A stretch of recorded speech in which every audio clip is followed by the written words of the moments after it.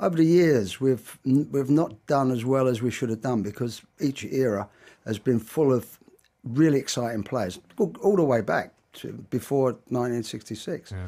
And it's knitting it together. It's the individuals who, you know, instead of saying, well, I want to be part of this team, I want to be the star of the team. So then that's sort of away from, you can't win a game on your own. The team ethic is getting stronger and stronger, and it's got to be real. It's not got to be, yeah, I can do this, and you know, you've got to really feel it and want it and make it happen.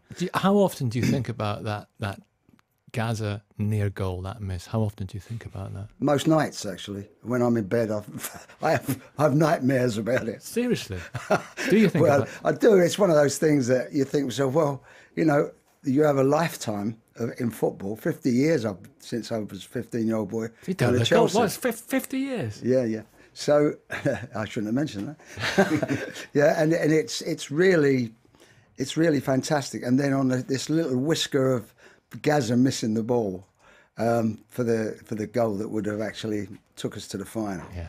It's just, you know, you think, you wake up and you think, what could it be? I mean, not so much now, but for a long time it gets to you.